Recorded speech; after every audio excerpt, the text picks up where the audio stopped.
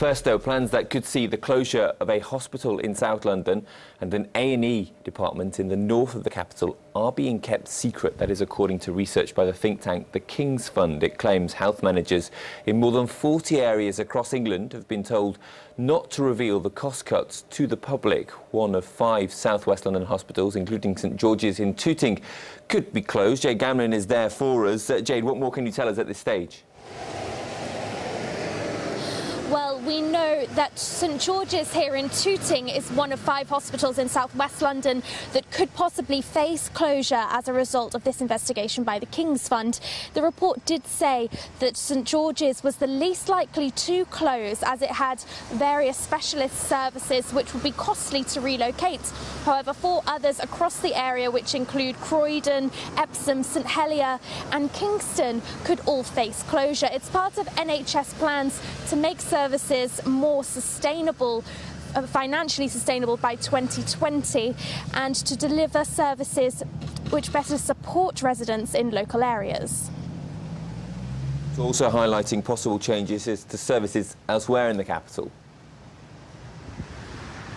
Yes, that's correct. So these STP or Sustainability and Transformation plans are causing a lot of controversy across the capital.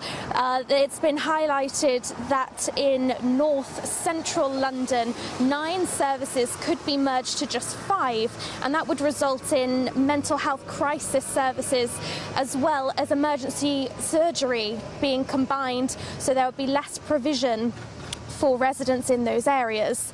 That said, the NHS has said that this would better support people in these areas.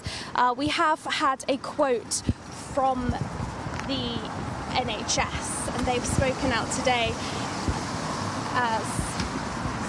Excuse me one second. The NHS Medical Director, Professor Sir Bruce Cough, has said when you're trying to improve care for patients across a whole system, things are never going to be straightforward. It would be naive to think otherwise. And the director went on to say claims of secrecy have been overtaken by the fact that we've asked that all STPs are now published over the next few weeks.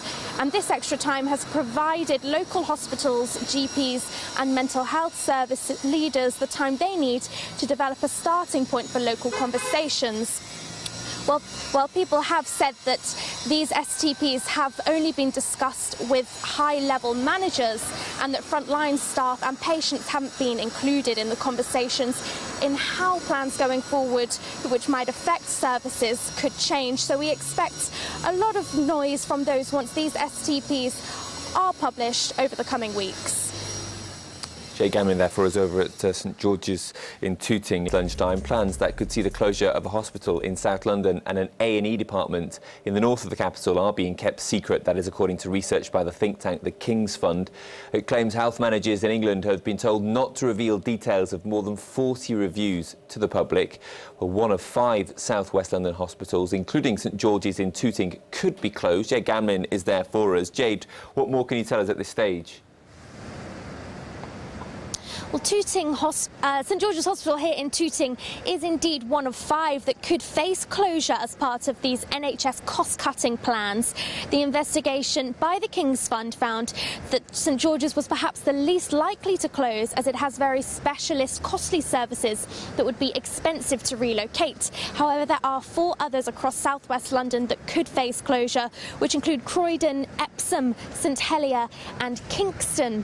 Now, these are all part of plans by the NHS to make services more sustainable by 2020. And on top of cutting several services, they've said that they'll be prioritising self-care and for digital support for patients in their own homes. And Jade, today's report also highlighting concerns about other facilities across the capital.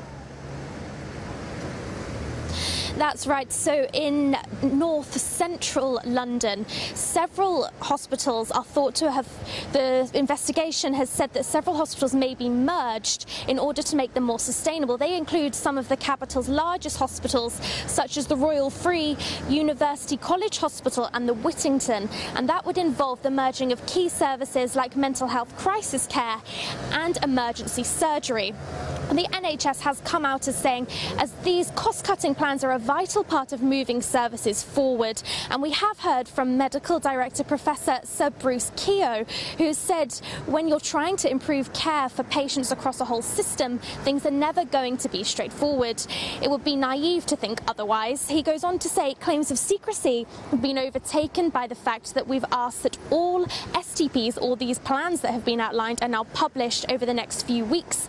And the extra time that this has provided has given local hospitals, GPs and mental health service leaders the time they need to develop a starting point for local conversations. Well, evidently these local conversations are about to kick off. It's emerged that only NHS local leaders have been working on these plans. Therefore, undoubtedly, frontline staff and patients will have a say on the future of their care and services. Jade Gamlin there in Tooting for us. That's